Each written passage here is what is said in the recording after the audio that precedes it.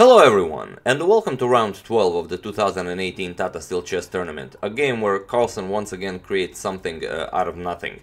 But before I show you that game, I would just like to quickly show you a game between Gawain Jones and Shakhriyar Mamedyarov. As that game lasted only 8 moves, I don't want to make an entire video about it, but I would just like to show it to you and hear your opinion about the game. Here, Gawain Jones opened with e4. We have e5 by Mamedyarov, knight to f3, knight to f6, the Petrov defense, knight captures, d6, all standard theory, knight to f3, knight captures on e4, we have c4, knight to c6, knight to c3, knight captures, we have d captures, and here Mamedyarov played g6. Bishop to g5 was played, and after bishop to e7, Gawain Jones played bishop to h6. Mamedyarov quickly responded with bishop to f8. We have bishop to g5, bishop to e7, bishop to h6, bishop to f8, and bishop to g5. And in this position, both players agreed to a draw. Now, what's interesting about this is that Mamedyarov was in the lead. So, why would he take a draw? Okay, he does have the black pieces, but he is 150 rating points higher rated than Gawain Jones. And this was like... Black isn't worse here. He can still continue the game. Either now he is a kind of player that will play f6 and after queen e2 check maybe play king to f7, or simply bishop to e7 and after this bishop goes to h6, then play bishop to e6 and maybe go for a queenside castle. But for some reason he agreed to a draw here. I'm interested. What do you think about this?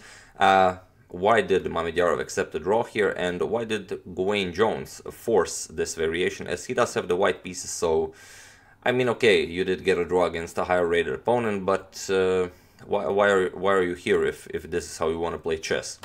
So let's get back to our original game. Carlsen has the white pieces and he faces Maxim Matlakov.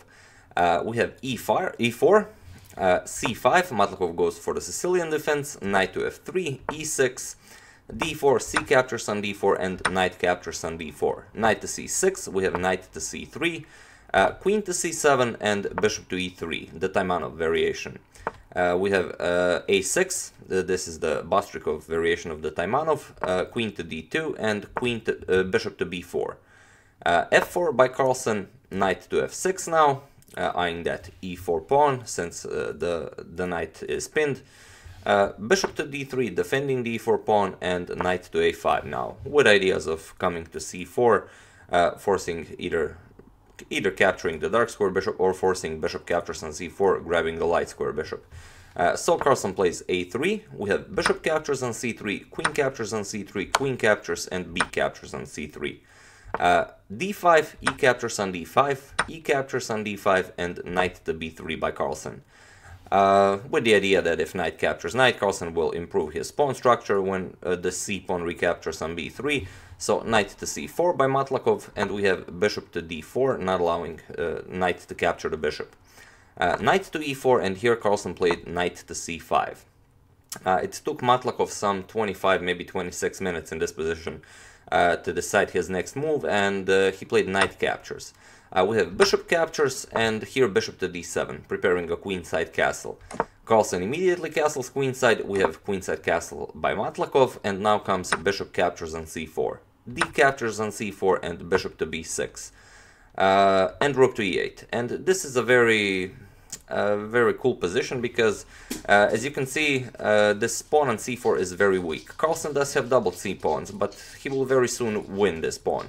And one other thing you have to consider that these are opposite colored bishops, so if the rooks get exchanged, it's very likely this is going to be a draw. So we have rook to d4 by Carlsen, going after the c4 pawn, and here Matlakov has to make a choice. He will either play rook to e6, going after the bishop on b6, or he may try to defend the pawn with a move like a bishop to b5, but then Carlsen has rook h to d1, doubling up on the d file, and with this rooks eyeing the d8 square and the bishop also protecting it, that king is stuck there for the rest of the game, and it's only Carlsen who can make any progress in this game. So instead of bishop to b5, after this rook to d4 move, Matlakov decides to go for rook to e6, better to get some activity. Rook captures on c4 with check, rook blocks the c6, rook captures, and bishop captures. And here The bishop is attacking the g2 pawn, but Carlsen plays rook to d1.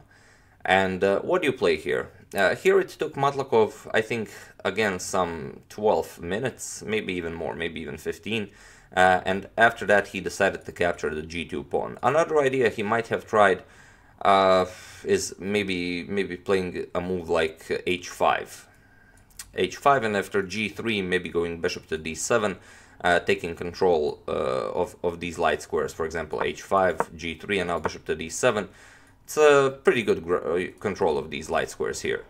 But okay, after rook to d1, he decided to capture. Carlsen played rook to g1, and here bishop to e4 was played. Here Judith Polgar was in the studio of the Tata Steel Chess Tournament, and she said, okay, bishop to e4, but maybe even bishop to d5, as you'll see that this also isn't without merit. After, for example, bishop to d5 and Carlsen captures, now, for example, h5, and now the bishop here is guarding the f7 pawn, and this rook isn't really that big of a threat here on the 7th rank. Now even the king can enter the game.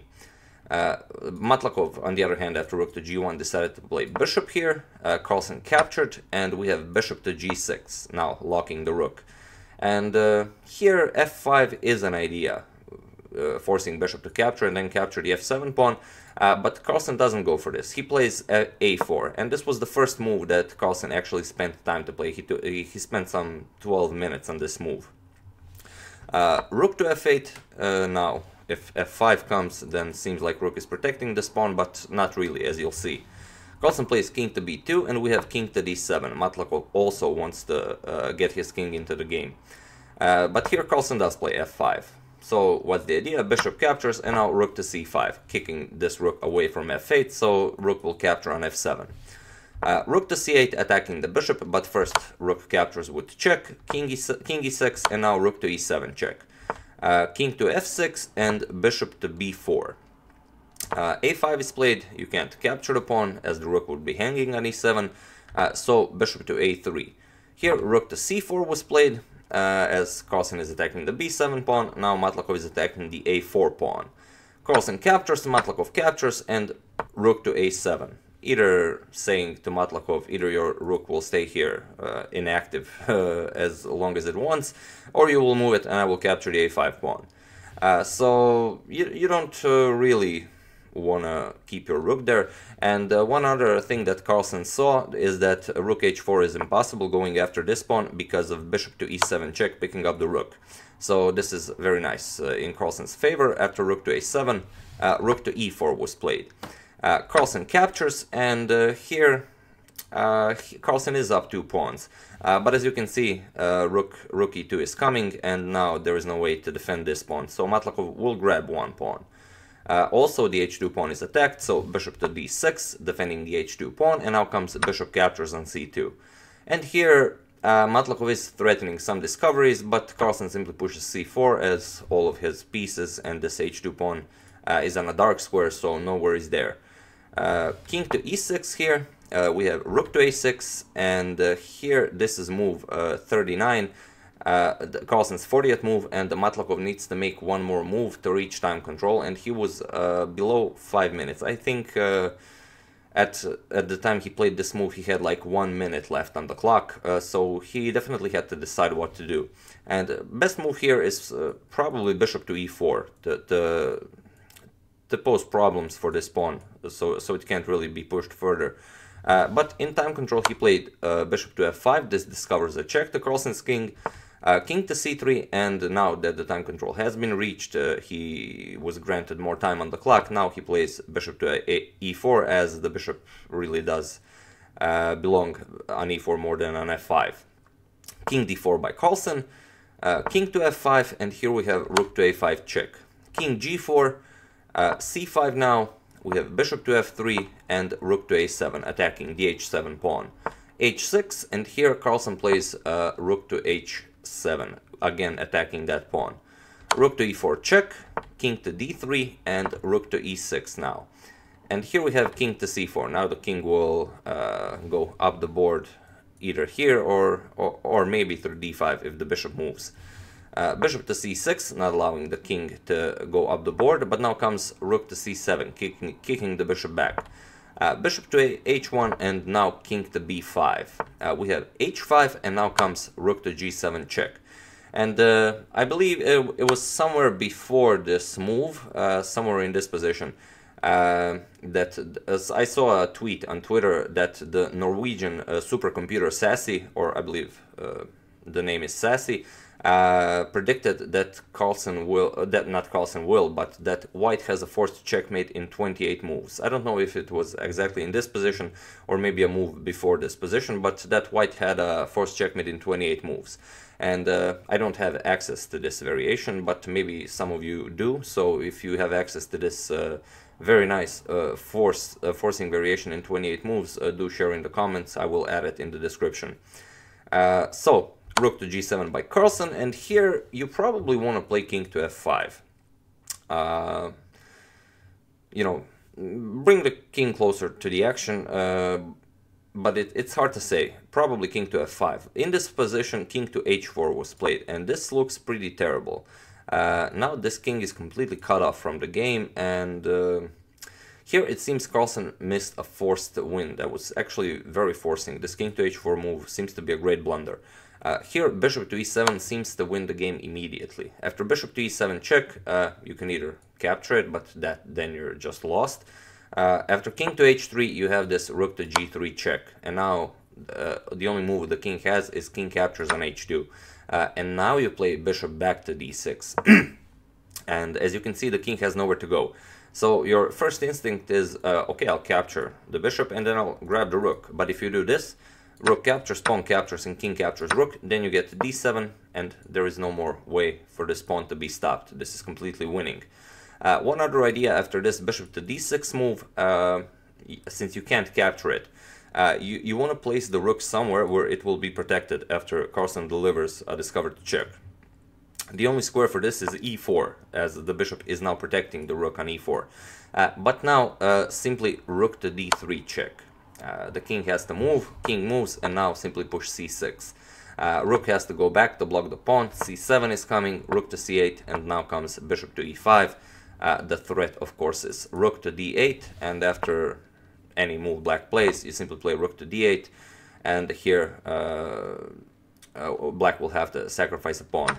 He will capture it, bishop captures, and it's a completely winning position for white, as this pawn can never be promoted. The bishop is guarding the h2 square. White can simply play rook to h8, and there is no way this pawn is ever becoming a queen. But after king to h4, Carlsen had a different idea. He played rook to g1. We have bishop to a8 now, getting the bishop out of the way. King to b6 now, rook to e2. We have king to c7. Bishop to d5 and rook to g3 now. The idea behind rook to g3, it has a lot of ideas, because one of the ideas is actually just to play, for example, king to d8 and then bishop to e7. And if the rook ever moved, this would be checkmate. And even if the rook doesn't move, black will have to sacrifice a rook for this bishop. So here bishop to h1 was played, and here Carlsen plays rook to c3. He doesn't go for the fancy line. Rook to c3, we have king to g4, and now c6, and it was finally in this position that Matlakov resigned the game. Is it too soon? Well, it does appear to be too soon, but it's really not. You can simply play king to d7 here, push the pawn, and it's game over. And one other thing is that even if you push and black sacrifices the bishop for the pawn, white is still winning, as the pawn on h2 is protected, the bishop is guarding it, and after Carlsen wins this pawn, then this bishop is a dark square bishop, and the queening square is also a dark square.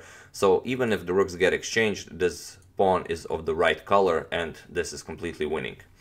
So there it is, a very nice game from round 12 of the 2018 Tata Steel Chess Tournament. Magnus Carlsen is once again tied in first place with 8.5 points.